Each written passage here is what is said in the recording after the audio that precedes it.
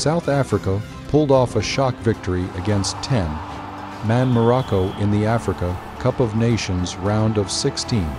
Evidence Makgopa's 57th-minute goal, confirmed after a VAR check, gave Bafana the lead. Morocco had ample opportunities, but misses by Amine Adli and Selim Amala haunted them. Achraf Hakimi had a chance to equalize with a penalty, but his 85th-minute effort hit the crossbar. Manchester United's Sofiane Amrabat was sent off in stoppage time, and Teboho Makona sealed the upset with a free kick. South Africa will face Cape Verde in the quarter-finals. Despite Morocco's status as Africa's top-ranked team, they struggled with accuracy.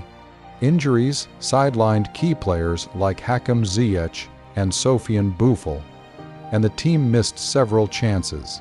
Makgopa's goal exposed Morocco's profligacy. A potential equalizer from Hakimi's penalty was denied by the woodwork. South Africa's victory adds to their remarkable AFCON campaign under coach Hugo Broos. The 1996 champions aim to surpass their 2019 quarter-final exit.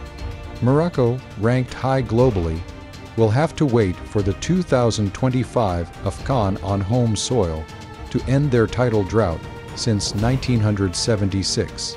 South Africa's quarter-final clash with Cape Verde promises to test their defensive resilience against the free-scoring Blue Sharks. The result highlights the unpredictability of the tournament and South Africa's impressive run.